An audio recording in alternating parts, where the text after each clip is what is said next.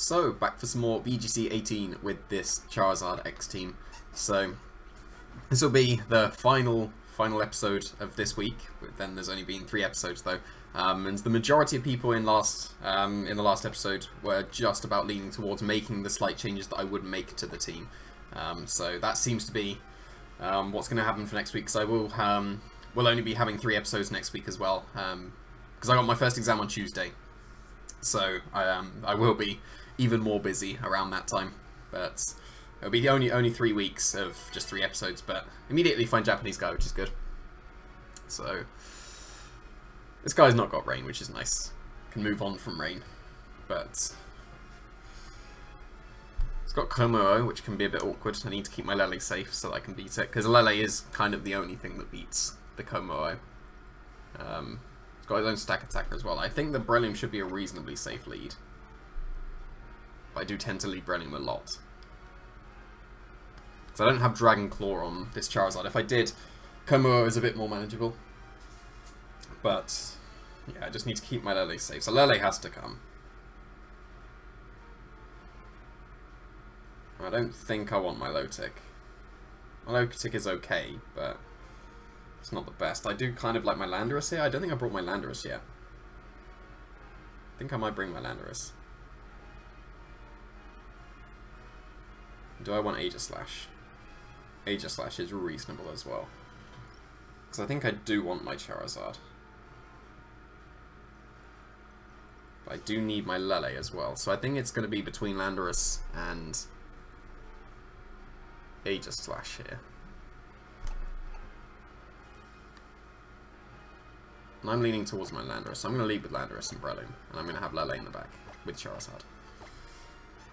So that is the problem with this team. Like, there's usually 3 obvious Pokemon to bring, and then you're torn between one of 2. So, we'll see how this goes. So is he going to lead immediately with Komo? Because if he does, I'm going to regret not leading with my Lele. But we'll see. Okay, that's fine. That's pretty good, actually. Because I could possibly get 2 surprise KOs here. And if I do, that'd be lovely. But the problem would be if he is a Charizard X. I wouldn't expect him to be, because he's got his Komo-O, and Charizard Y pairs with Komo-O way better than Charizard X does. But I'm going to try and get 2 surprise KOs here. I'm going to go for a Rock Tomb into the Charizard, and I'm going to go for a Life Orb, Hidden Power, Ice into the Landorus. So this could be a very amusing turn. We'll see if he's got Scarf on his Landorus, if he flinches me with Rock Slide. I think that's the only way that this can go wrong. Smart Protection on Charizard. But what's going to happen? Okay, he is Scarf, and he's going to Scarf. Okay, so that's another way that this could go wrong. But because he's Scarf, this Hidden Power Ice should KO him. I am expecting it to. Nice, nice. Okay, and you probably saw that my Landorus also has a way of dealing with this Charizard as well. So even though my Breloom has lost its Scarf now, which isn't ideal, like I did think only Rock Slide would be bad. Only Scarf Rock Slide would be bad, more like. Maybe even Assault Vest. But then he wouldn't be flinching me. But,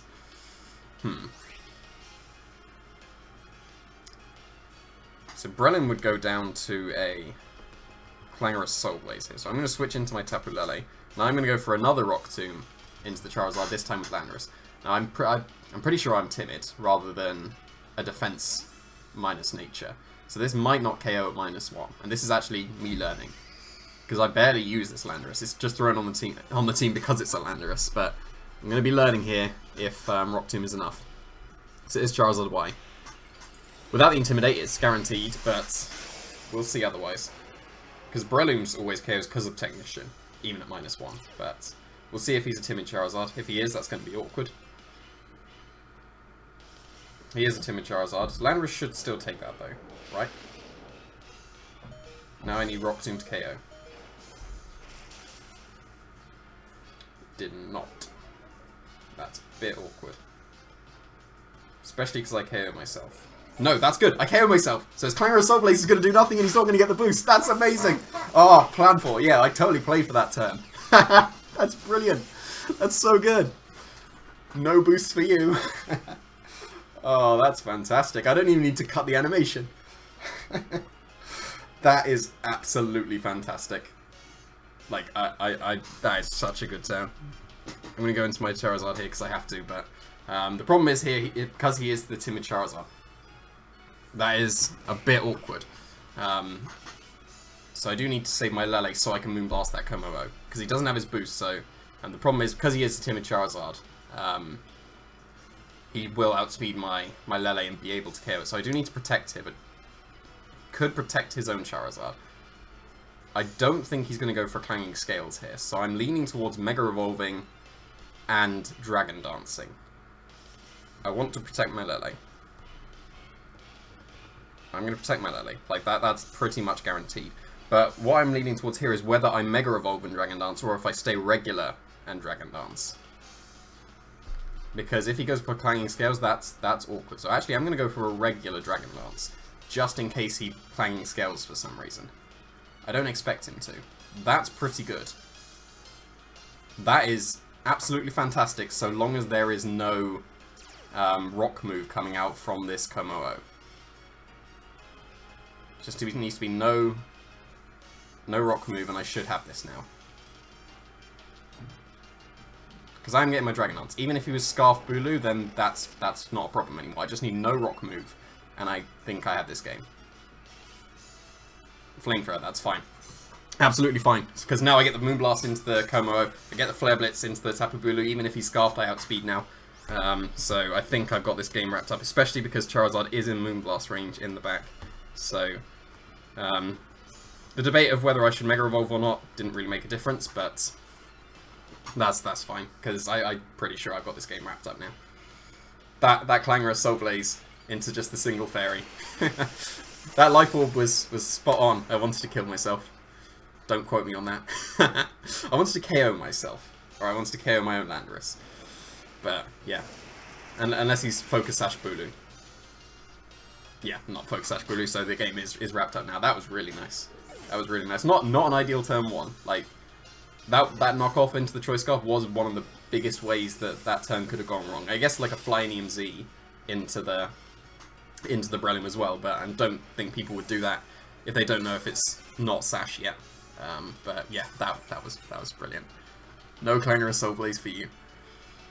And I don't really care how the other match in this episode goes now, because that was hilarious. I've done that a couple of times on Showdown. I purposely sacrificed a Pokemon so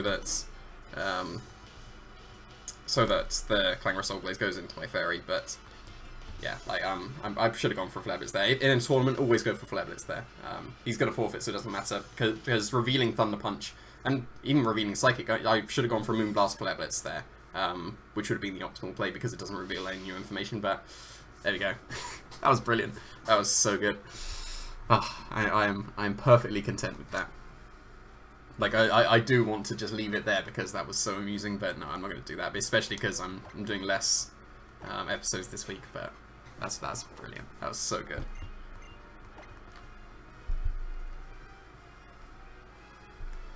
So almost at the 1600s. Like I said, I can't climb until February, so we'll be still playing bottom of the ladder at the moment, unfortunately. Unless, like, you have one of the super weird pairings where, like, the 1900s gets paired with the 1500s, but yeah, we're staying bottom of the ladder for now. Which is a shame, because I think this team has reasonable potential. Like, when I've made my changes, it should have more potential, so it should be able to take on the people at the top, but there we go. I've also got my my MPA match tonight against Zelda, who came second at Worlds in 2017, but that is going to be on Showdown, unfortunately, so I won't be able to put that onto YouTube. But what I'm planning to do, because my match against David Mancuso was on Showdown as well, I might just do a video of going through those replays, like the week 1 one and then the week 1 ones and the week 2 ones against Zelda, and just put them into one video, because I would like to put my MPA matches onto YouTube. But these first 2 weeks won't be played on cartridge, so I think it would be a reasonable idea to just go through the replays, especially because I'm putting out only 3 episodes of this a week. Just having something else, just to fill that gap a little bit more, would be okay. But I'm going to find Japanese guy again. Ooh, Delmise. Okay, so Delmise has become kind of a weird Pokemon because, like, it's got really good offense, but I think it's turned into a way more supportive Pokemon now, like, because it gets Ally Switch and Helping Hand. So that is kind of what I would expect from Delmise. It doesn't get Trick Room. If it got Trick Room, that would be a really good Pokemon, but not getting Trick Room itself has hurt it quite a bit. So again, I do like my Breloom as a lead, but the problems could be if he leads with his Koko and I can't Spore things, but he's got 2 Pokemon off the ground, and the other Pokemon can be... Oh, only Delmise would be an issue. And because of that, I'm going to lead with Charizard with the Breloom so I can cover the Delmise.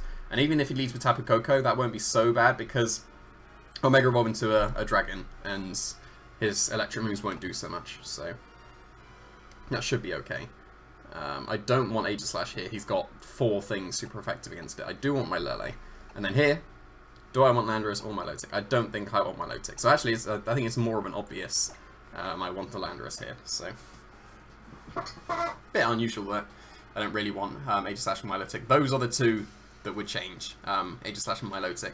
So, and like I said, like there was only a few comments, but the majority was leaning towards doing the slight changes. Like the other 4 will stay exactly the same. I don't change them at all. It's just changing those 2 for different Pokemon. Because I don't particularly like Milotic. It never does any work for me, and neither does Aegislash, so... Or at least this Aegislash, because I like the Z move on the Lele. I don't particularly want to have Z move on Aegislash as well. Even though that is probably, objectively, the correct thing to do. But this is going to be an interesting turn right now. Because I think I've got a fairly free Superpower and Switch. But which one do I Superpower? Because if I Superpower the Tyranitar, he could just go for a Flare Blitz and KO my Breloom. If I knock out the Incineroar, Tyranitar doesn't get a KO here.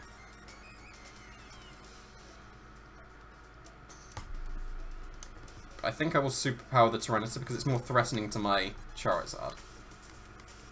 So I'm going to switch into Lele and Superpower the Tyranitar. One of them could easily switch into Cresselia, or the Delmise even. But we'll see. Because this stops any fake outs. The worst case now is a Protect Flare Blitz. That would be very bad right now. Nice, nice. So that was the main reason why I went for Superpower into the Tyranitar, because the Incineroar was the one that was going to fake out and do nothing if it went for fake out. So, like that was readable. Like, most Lele switches on fake outs are readable, but I think that was, like, obviously it was, but I think that was the more optimal one, because Protect and Flare Blitz would have been unlikely, like, entirely possible, because that was a very readable move, but then again, he could have been worried about Spore into one of his Pokemon, or even just the Mach Punch, because he may think I can't Mach Punch if I switch into my Tapu Lele, so that's entirely reasonable from him. So now, do I want to learn the -1 Superpower calc on the Incineroar? Because I'm definitely Shattered Psyching the Charizard. But I think I do want to save my Breloom here. And I will go into my own Charizard, even though my own Charizard probably... Is it better to go into Landorus to keep my Charizard as healthy as possible? Because a Heat Wave won't do too much to Charizard, but Charizard looks amazing here. But so does Landorus, to be fair. I'm gonna switch into Charizard. I will go for a Shattered Psyche into the Charizard. I'm not going to Shattered Psyche in Incineroar, even though that earned me my my trip to Worlds in 17. That match I Shattered Psyche in Incineroar, and it turned into a Scarf Kartana, which disappeared and instantly won me the match, but yeah, I'm not going to do that here. He is Mega Evolving, which should imply he's attacking. Because you should, like, in that situation, I don't think you Mega Evolve, like, even though there's the sand, I don't think you Mega Evolve and Protect here. But the trend, like, annoyingly, the trend is Timid Charizard, so that does outspeed Tapu Lele, which does make things a bit awkward. But, yeah, we're going to get the Shattered Psyche first. I was expecting for a second that the Incineroar was doing the Z move, or because the Charizard can't, but this KO's Charizard. So now I'm in a very, very good position. If he goes for knockoff or Darkest Lariat, or even Flare Blitz, actually, no, Flare Blitz would KO my Lele because of the Sun Boost. So, like, okay, so Mega Evolve Protect would have made sense in that case, because then you'd have got the Sun Boost on the Incineroar's Flare Blitz, and that would have KO'd the Lele. So, but this has worked out fine. It's going to be the Z move, and that's going to be Malicious Moonsault. Yes. Okay, and that's going to be into surely Tapu Lele. You wouldn't do that into what was a Breloom, but that seems a bit strange to me, considering you've got the Sun Boost. Surely you know that Flare Blitz is enough. I guess you don't want to take any unnecessary recoil, and there isn't much else that you would want to Malicious Moonsault. I guess my Charizard, but you can't do that now. But definitely a worthwhile trade there. The Lele for the Charizard. Even if he's got Tapu Koko in the back, that's not an issue, because my Charizard is going to turn into a dragon. So that would mean I can't Spore things, but then I'll just Superpower the Incineroar. But we'll see. Yeah, it's Tapu Koko. So I'm just going to Mega Evolve, and I'm going to Dragon Dance and Superpower the Incineroar. It's like Superpower KOs the Incineroar. That, like, I have no doubt about that. So I don't think there is any way out, unless he like T-Bolt paralyzes my Charizard. Is Dragon Dance necessary? Because Flare Blitz, even without the Sun, KOs regular Tapu Koko. So do I need to Dragon Dance? Is there any reason to? Because I can just end it this turn, I think. Yeah, I'm just gonna speed it up. I'm just gonna go for a Flare Blitz, and I will Superpower the Incineroar. Maybe if no, because if he was Scarf Koko, that may be his only out. Because if he locks into Dazzling Gleam here, and is a Scarf one, and then double crits my Charizard, then there is maybe a way out for him. Because I would turn into a dragon, so maybe like that would be his only way out, I would say. Maybe like with the T-Bolt paralysis as well, but that should be reason enough, even though unlikely. A Choice Scarf Koko double critting Dazzling Gleam should be reason enough not to Dragon Dance. Okay, he does protect Incineroar, so most Malicious Moonsault ones do have protect, I think, so he should be KOing my Breloom here. Yeah, he is, okay. So, is he going to be a Sash Koko, though? Because that could be awkward.